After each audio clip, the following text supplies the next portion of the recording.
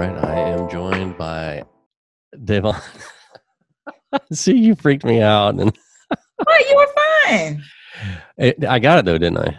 You did. You're Oh, right. okay. And Ms. Reaves. No, this is not going to be that formal. No, it's Davonne. Come on, Jason. We can do it. Okay, you can call me. Okay, I'll let you slide. You can do Davonne because my mom calls me Davonne, so it's all right. You're good. You're good to go. Whatever it is, I'll get it wrong. Hotel owner, author, consultant, coming to us from Atlanta, Georgia. Atlanta, Georgia. How are you? I'm doing fabulous. How are you doing, Jason? I'm okay. I'm doing Just all right. okay. It's been one of those weeks. We're halfway through January. It's 21 days into 2021. You just okay? You should be fantastic. I should be. What am I thinking? I'm ashamed of myself. So, you and your college roommate did something the other day. This is what caught my eye. You guys bought a hotel amid a pandemic. Just a little something. Just a little bit. So tell us about your hotel. Sure, absolutely. So we recently acquired, we actually partnered with Nassau Investments, or they're known as a hospitality group.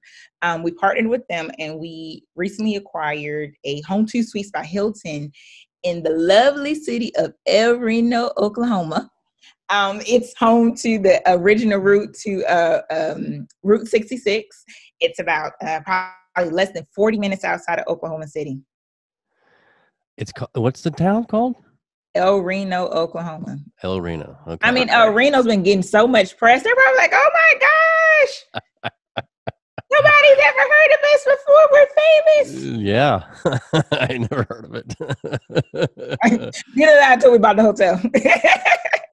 So that's really cool that you managed to do that. I mean, so you're high on buying hotels in a down market.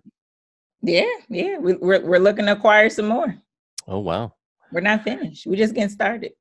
Yeah, and you authored something called a pathway to hotel ownership, right?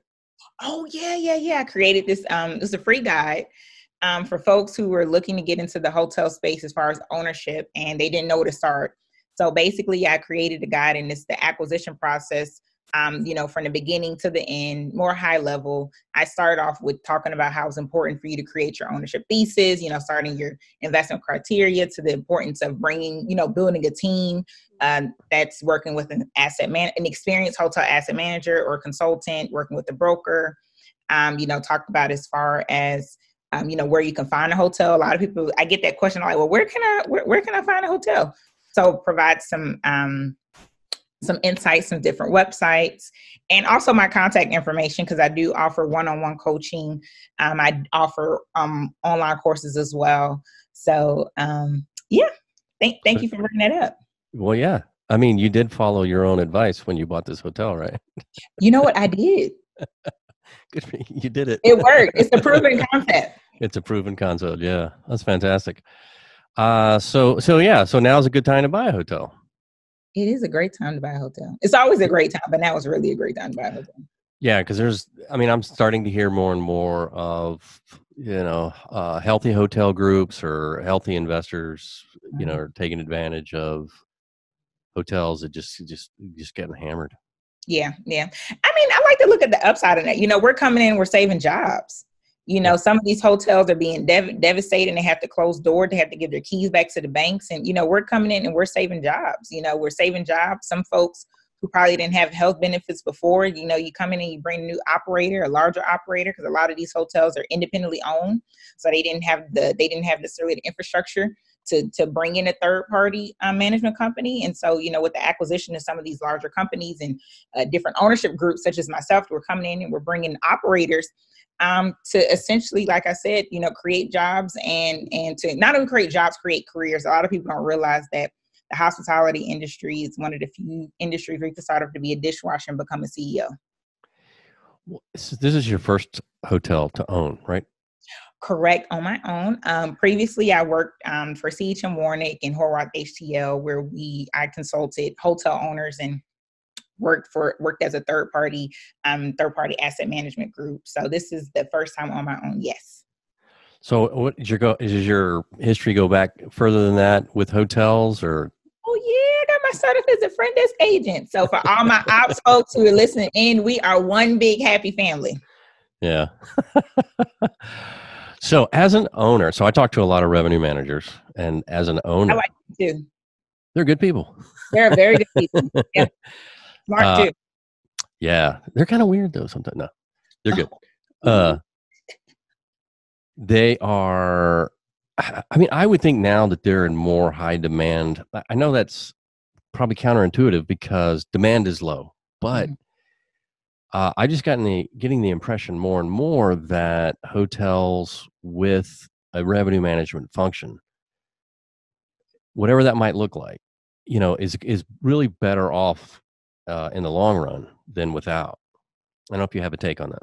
No, revenue managers are definitely needed. Regardless if you have a full-time revenue manager, you have a shared revenue manager, even if you bring in a revenue consultant.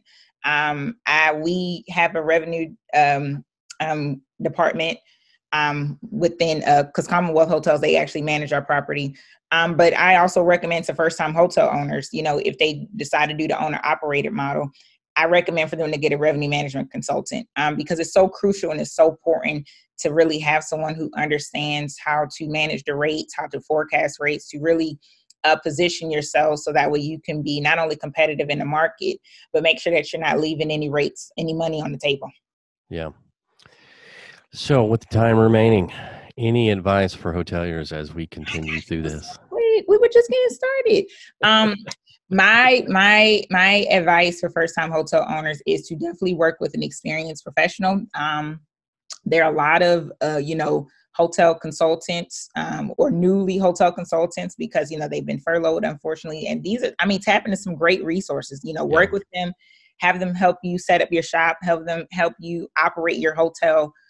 So that way you can be profitable. I teach people not only to become hotel owners, but I teach people to become successful hotel owners, meaning I want you to make money and be profitable and build a portfolio. Well, thank you for joining me. Thank you, Jason. We have to do this again for another 10 minutes. Thank you, Jason. This was fun. All right.